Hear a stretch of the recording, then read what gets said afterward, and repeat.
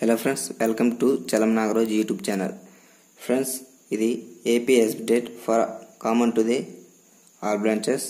So engineering physics లో ఉన్నటువంటి parallelogram law యొక్క statement ని and magnitude of the resultant vector కి యొక్క formula derivation ని and also direction of the resultant vectors కి యొక్క derivation ని ఎలా చేయాలనేటువంటి విషయం చెప్పబోతున్నాను.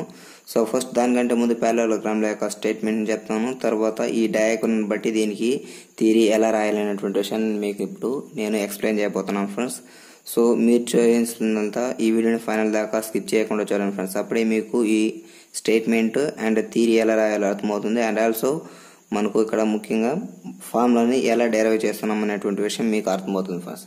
సో ఇక ఆలస్యం చేయకుండా టాపిక్లో వెళ్ళినట్లయితే సో parallelogram యొక్క స్టేట్మెంట్ని ఇప్పుడు మీకు చెప్పబోతున్నాను ఫ్రెండ్స్, వినండి. So statement parallelogram law is states that if the two vectors are represented both magnitude and directions by the two adjacent sides of the parallelogram law, then the resultant is represented both magnitude and directions from the same point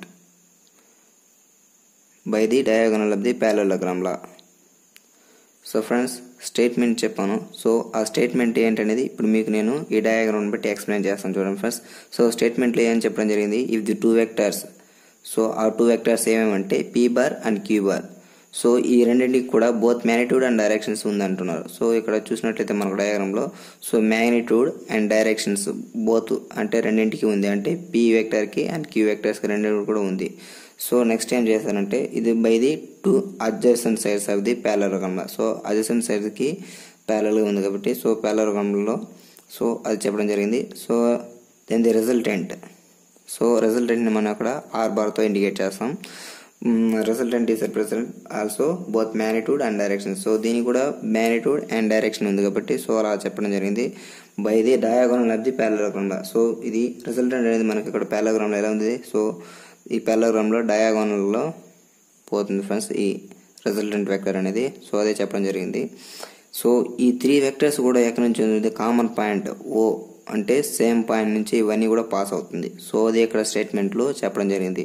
so ఈ diagram బట్టి మనం దీన్ని explanation అంటే థియరిటికల్గా ఎలా explain చేస్తూ రాయాలి, తర్వాత దీని నుంచి magnitude of the resultant వెక్టర్కి formula ఎలా డెరైవ్ చేయాలి and direction of the resultant వెక్టర్కి ఎలా ఫార్ములా డెరైవ్ చేయాలి అన్నటువంటి విషయం మీకు ఇప్పుడు చెప్పబోతున్నాను. దానికంటే ముందు ఇప్పుడు సో ఈ డయాగ్రామ్ బట్టి థియరీ ఎలా రాయాలనేటువంటి విషయాన్ని నేను మీకు ఇప్పుడు చెప్తున్నాను చూడండి friends.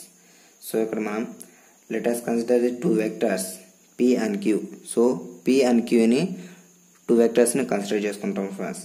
And also they are acting A point oh.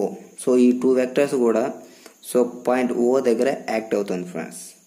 So next చూసానంటే so ఇప్పుడు డయాగ్రామ్ ద్వారా ఎలా థియరిటికల్ రాయాలో చెప్తున్నాం ఫ్రెండ్స్. సో ఈ టూ వెక్టర్స్ని కన్సిడర్ చేసుకున్నాము. ఈ టూ వెక్టర్స్ కూడా ఒక పాయింట్ దగ్గర యాక్ట్ అవుతుంది. సో ఆ పాయింట్నే ఓ అన్నాం. సో నెక్స్ట్ అలా చూసారంటే the angle between P and queue is theta. So ఈ టూ వెక్టర్స్కి మిడిల్లో యాంగిల్ అనేది థీటా యాక్ట్ అవుతుంది friends. A parallelogram is that and shown in figure. So ఇది కూడా ఒక పాయింట్కి మనం రాసుకోవచ్చు ఫ్రెండ్స్. సో నెక్స్ట్ చూసారంటే the diagonal drawn from the oh is resultant vector are. So ఇక్కడ రిజల్టెంట్ వెక్టరు, సో ఇది కూడా రిజల్టెంట్ వెక్టర్ కూడా ఫ్రమ్ పాయింట్ ఓ నుంచే ప్రొజెక్ట్ అవుతుంది ఫ్రెండ్స్. సో దాన్ని ఇక్కడ నేను చెప్పడం జరిగింది. సో నెక్స్ట్ పాయింట్ అంటే దీనిలో theoretical point the angle between P and are is alpha. So P and are between, so ఈ టూ వెక్టర్స్ మిడిల్లో యాంగిల్ అనేది మనం ఆల్ఫాగా తీసుకుంటాం. ఇంతకుముందు పీ అండ్ క్యూ వెక్టర్స్ మిడిల్లో యాంగిల్ అనేది ఏం యాక్ట్ అవుతుంది అన్నాము, థీటాగా తీసుకున్నాం. సో అదేవిధంగా ఇక్కడ పీ అండ్ ఆర్ మిడిల్లో యాంగిల్ అనేది మనం ఆల్ఫాగా తీసుకుంటాం. సో ఇది ఒక పాయింట్ ఫ్రెండ్స్. సో నెక్స్ట్ వచ్చేసరికి ఏ perpendicular is drawn from C to OA. ఇక్కడ మనం పర్పెండిక్యులర్ నేను సి నుంచి డి వరకు డ్రా చేసుకోవాల్సి ఉంటుంది ఫస్ట్. ఓఏకి మిడిల్లో పర్పెండిక్యులర్ లైన్స్ అనేది డ్రా చేసుకోవాలి. సో నెక్స్ట్ చూసారంటే which meets OA extended at D. So OA and C ఇవి రెండు కూడా డి దగ్గర మీట్ అవుతుంది ఫ్రెండ్స్. సో ఇది చూసారంటే మనకు ఒక ట్రయాంగిల్ లాగా ఫామ్ అయింది. సో నెక్స్ట్ వచ్చేసరికి ఇప్పుడు ఈ డయాగ్రామ్ బట్టి స్టేట్మెంట్ చెప్పడం జరిగింది. తర్వాత థియరిటికల్ అంటే ఎక్స్ప్లెనేషన్ ఎలా రాయాలనేటువంటి విషయాన్ని నేను మీకు ఇప్పుడు ఎక్స్ప్లెయిన్ చేస్తాను. సో తర్వాత వచ్చేసరికి ఇప్పుడు మనం ఫార్ములాని డెరైవ్ చేయబోతున్నాం. దేనికి formula derive చేయబోతున్నామంటే magnitude of the resultant vector. So దాన్ని ఇక్కడ నేను రాయడం జరిగింది, expression for magnitude of the resultant vector. So ఇప్పుడు ఈ డయాగ్రామ్ని చూస్తూ ఈ ఫార్ములాని మనం ఇప్పుడు డెరైవ్ చేయబోతున్నాం ఫ్రెండ్స్. సో ఫస్ట్ మనం యాంగిల్ BOA. సో చూడండి, angle BOA, it is the angle BOA is equals to the angle CAD. So BOA అనే యాంగిల్ CAD కి ఈక్వల్. సో ఈ టూ యాంగిల్స్ కూడా దేనికి ఈక్వల్గా ఉంది, మనకు థీటాకి కామన్గా ఉంది. సో ఇక్కడ మనకు యాంగిల్ వచ్చేసి థీటా ఉంది. అదేవిధంగా ఈ ట్రయాంగిల్లో చూసినట్టయితే కూడా యాంగిల్ థీటానే ఉంది. సో ఈ both angles BOA and another angle CAD, ఇవి రెండు కూడా మనకు థీటాకి ఈక్వల్గా ఉంది. సో అదే నేను ఇక్కడ చెప్పడం జరిగింది. సో నెక్స్ట్ వచ్చేసరికి మనం OA అండ్ BC. సో చూడండి, OA అండ్ BC. సో ఇవి రెండు కూడా ఒకదానికి ఒకటి ప్యారలల్గా ఉంది. సో ఇవి రెండు కూడా వేటికి ఈక్వల్ అంటే సో మనకు P అనేటువంటి వెక్టార్కి ఈక్వల్గా ఉంది. సో దాన్ని నేను ఇక్కడ రాయడం జరిగింది. సో నెక్స్ట్ చూసారంటే OB అండ్ AC. సో ఇవి రెండు ఎలా ఉందంటే సో ఒకదానికి ఒకటి ప్యారలల్గా ఉంది. సో ఇవి రెండు కూడా ఈ టూ సైడ్స్ కూడా దేనికి ఈక్వల్గా ఉంది, Q అనే వెక్టార్కి ఈక్వల్గా ఉంది. సో దాన్ని ఇక్కడ నేను రాయడం జరిగింది. సో నెక్స్ట్ వచ్చేసరికి resultant vector. So resultant vector అనేది O నుంచి Cకి ఎక్స్టెండ్ అవ్వడం జరిగింది, అంటే ఇది ఒక సైడ్ అనమాట. సో ఇది దేనికి ఈక్వల్గా ఉంది, నేను చెప్పాను కదా రిజల్టెంట్ వెక్టర్కి ఈక్వల్గా ఉంది. సో దాన్ని నేను ఇక్కడ రాయడం జరిగింది. సో నెక్స్ట్ వచ్చేసరికి ఏముందంటే సో చూడండి, ఇక్కడ మనకు ఫ్రమ్ ట్రయాంగిల్ OCD. సో చూడండి, OCD ఇది ఒక ట్రయాంగిల్ అనమాట. సో ఈ ట్రయాంగిల్ OCDకి మనం ఏ థీరంని అప్లై చేస్తామంటే పైథాగరస్ థీరాన్ని అప్లై చేస్తాం. సో పైథాగరస్ థీరం అనేది ఏం తెలియజేస్తుంది, hypotenuse square is equals to the opposite square plus adjacent square. So hypotenuse square అంటే ఏమొస్తుంది, ఇక్కడ మనకు OC. సో హైపోటెన్యూస్ స్క్వేర్ అంటే OC స్క్వేర్ రాసుకున్నాను. నెక్స్ట్ ఆపోజిట్ సైడ్ అంటే ఏమొస్తుంది మనకి ఇక్కడ, అడ్జసెంట్ సైడ్ అంటే ఏమొస్తుంది మనకి ఇక్కడ, సో ఇక్కడ OD వస్తుంది. సో దాన్ని ఇక్కడ నేను ఇప్పుడు OD స్క్వేర్గా రాసుకున్నాను. సో అడ్జసెంట్ స్క్వేర్ ప్లస్ ఇక్కడ opposite square. So opposite square అంటే మనకు ఈ ట్రయాంగిల్ ఆపోజిట్ సైడ్ ఏది వస్తుంది, సో CD వస్తుంది. సో దాన్ని నేను ఇక్కడ CD స్క్వేర్ రాసుకున్నాను, ఆపోజిట్ స్క్వేర్ని. సో పైథాగరస్ థీరం అనేది యాంగిల్ CODకి అప్లై చేయడం జరిగింది. సో బట్ ఇక్కడ మనకు OD అబ్జర్వ్ చేయండి, O నుంచి Dకి. సో ఈ ODని మనం ఎలా రాసుకోవచ్చు, so OD is equals to OA plus AD. So ఈ రెండింటిని యాడ్ చేసినట్లయితే అడిషన్ చేసినట్లయితే మనకు ODకి ఈక్వల్ అయిపోతుంది. సో దాన్ని నేను ఇక్కడ రాసుకోవడం జరిగింది, OD is equals to OA plus AD. So OA plus AD. So ODని ఇలా కూడా రాసుకోవచ్చు. సో నెక్స్ట్ నేనేం చేశానంటే సో ఫస్ట్లో నేను ఇక్కడ యాంగిల్ CODకి పైథాగరస్ థీరం అప్లై చేసాం కదా. సో అక్కడ చూసారంటే మనకు OD స్క్వేర్ ఉంది. సో ఈ OD స్క్వేర్ ప్లస్లో ఇక్కడ మనకు OD వాల్యూ సపరేట్గా ఇలా రాసుకున్నాం కదా. సో ఇక్కడ OD స్క్వేర్ ప్లస్లో ఈ వాల్యూని తీసుకొని వెళ్ళి సబ్స్టిట్యూట్ చేస్తాను. సో సబ్స్టిట్యూట్ చేసినైతే మనకు ఈ ఈక్వేషన్ వస్తుంది ఫ్రెండ్స్. సో ఈ ఈక్వేషన్ చూసారంటే మనకు కూడా ఈ ఫ్యాక్టర్ అనేది A plus B whole square formula ప్రకారం ఉంది. సో నేను A plus B whole square ఫార్ములాని use చేసి దీన్ని ఎక్స్పెండ్ చేసి రాస్తాను ఫ్రెండ్స్. సో ఎక్స్పెండ్ చేసి రాసినట్లయితే మనకి ఏం వస్తుందో చూడండి ఫ్రెండ్స్ ఇక్కడ. సో ఎక్స్పెండ్ చేసి రాసినట్లయితే మనకు ఇక్కడ సో చూడండి, OC square is equals to OA square. So OA square అంటే మనకు A plus B స్క్వేర్లో A square అనమాట. So B square plus 2AB.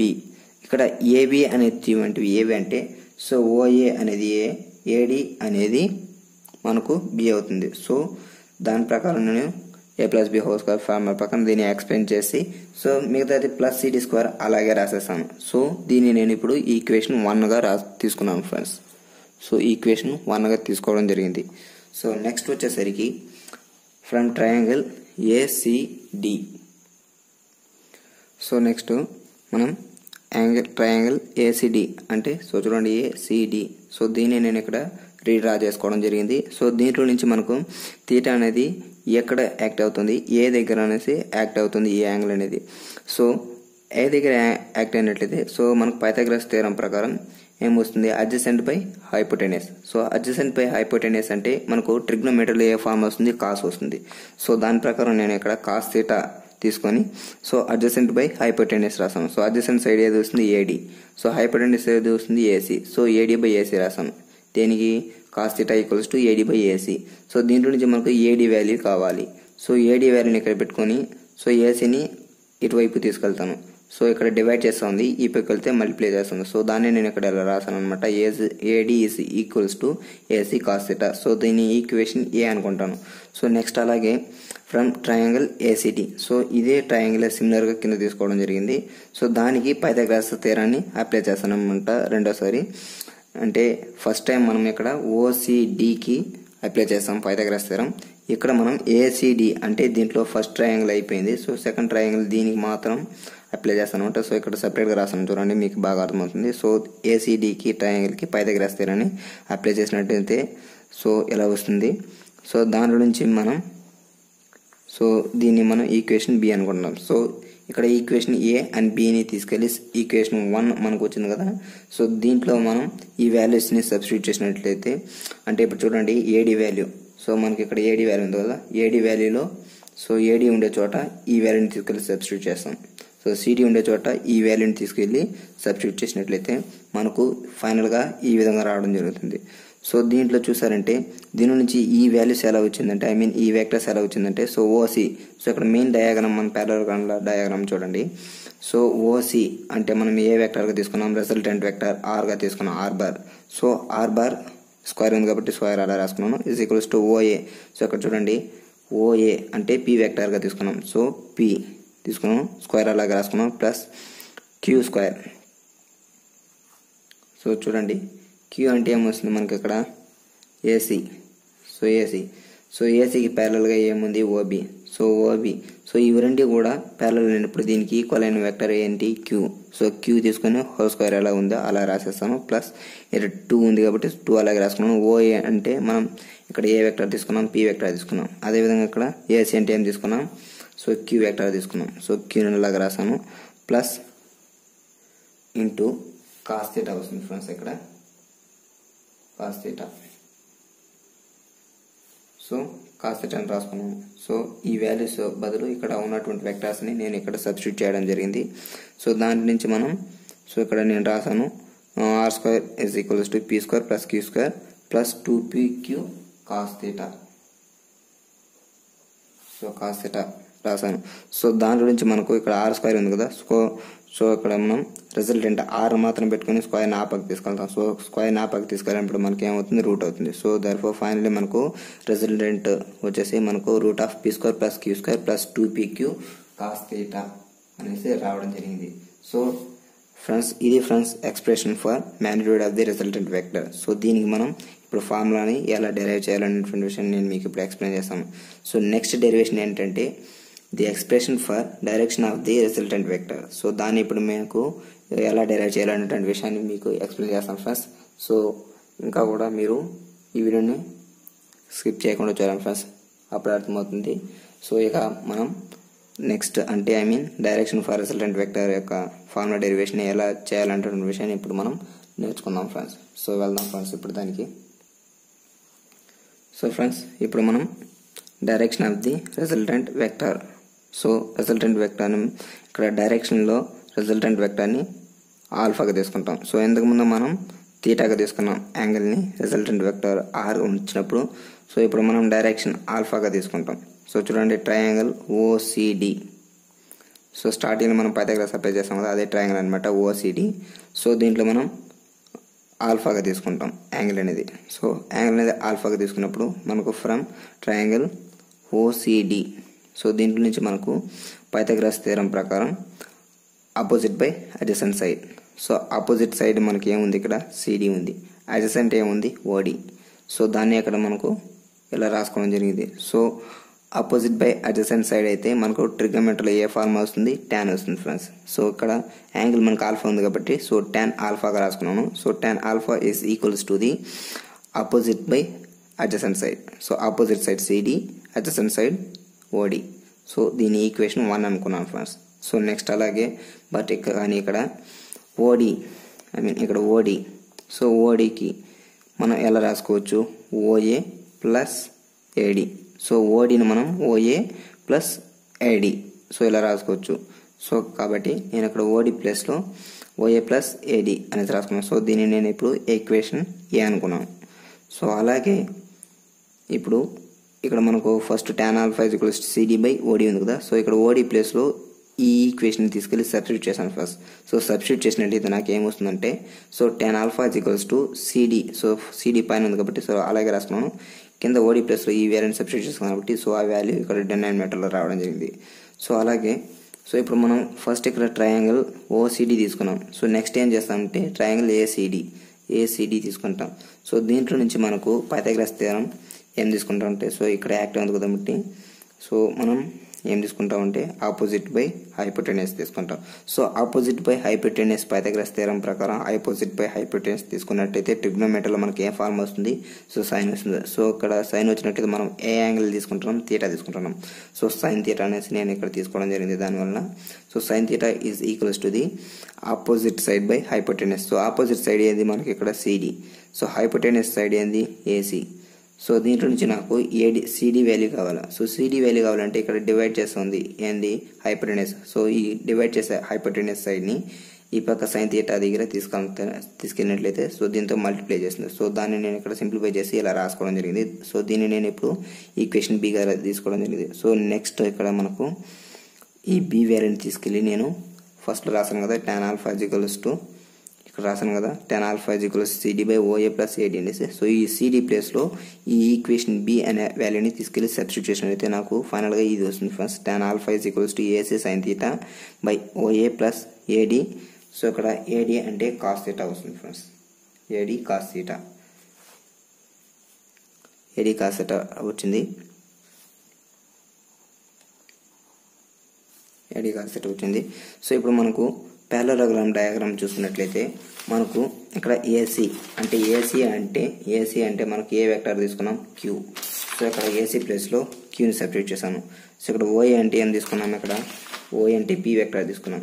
So P వెక్టర్ని ఇక్కడ సబ్స్టిట్యూట్ చేయడం జరిగింది. సో ఇక AD అంటే నేను దేన్ని తీసుకున్నాను, ఏ వెక్టర్ Q వెక్టర్గా తీసుకున్నాను. So AD value AD. So దాన్ని నేను ఇప్పుడు సో Q వాల్యూని సబ్స్టిట్యూట్ చేసాను. Q అనే వెక్టర్ని సబ్స్టిట్యూట్ చేసి ఈ విధంగా రాయడం జరిగింది. సో దీంట్లో నుంచి ఇంకా సింప్లిఫై చేసినట్టయితే సో ఆల్ఫా అంటే alpha is equals tan inverse అనేది ఎలా వచ్చిందంటే సో ఇక్కడ చూడండి మీరు tan into alpha. So tan అనేది ఆల్ఫా అనేటువంటి యాంగిల్తో మల్టిప్లై చేస్తుంది. సో ఆతల వైపు వెళ్ళినప్పుడు ఇన్వర్స్ అవుతుంది. సో దర్ఫోర్ ఫైనల్లీ మనకు alpha is equals to the tan inverse of Q sin theta by P plus Q cos theta అనే ఫార్ములా మనకు వస్తుంది. సో ఈ ఫార్ములా దేనికోసం అంటే the expression for direction of the resultant vector. So ఇంతకుముందు మనం find out చేసింది resultant vector R మ్యాగ్నిట్యూడ్కి find out చేసినట్లయితే సో దానికి ఫార్ములా మనకి ఇక్కడ వచ్చింది ఏంటంటే R is equals to root of P² plus Q² plus 2PQ cos theta వచ్చింది. సో ఇక్కడ మనకు ఈ ఎక్స్ప్రెషన్ ద్వారా మనకు ఆల్ఫా వాల్యూ అంటే యాంగిల్ వాల్యూ అనేది వచ్చింది. అదేంటంటే alpha is equals to tan inverse of Q sin theta plus PQ cos theta. So friends మీకు కానీ ఈ వీడియో నచ్చినట్లయితే లైక్ చేయండి అండ్ మీ ఫ్రెండ్స్ అందరికీ కూడా షేర్ చేయండి ఫ్రెండ్స్. ఒకవేళ నా ఎక్స్ప్రెషన్లో మీకు కానీ ఏదైనా అర్థం కానట్లయితే కింద కామెంట్ చేయండి. సో ఏదైనా వాయిస్ బ్రేక్ అయినట్లయితే సో దాన్ని కూడా మీరు కామెంట్ చేయడం ద్వారా నేను నా యొక్క నెక్స్ట్ వీడియోలో దాన్ని నేను క్లియర్ చేసుకుంటాను friends. So finally thanks for watching this video friends. మీకు కానీ ఈ విధంగా ఏదైనా టాపిక్ కావాలంటే కూడా కింద కామెంట్లో కామెంట్ చేయండి ఫ్రెండ్స్. నేను వెంటనే వాటికి సంబంధించిన వీడియోస్ని అప్లోడ్ చేయడం జరుగుతుంది. So finally thanks for watching this video.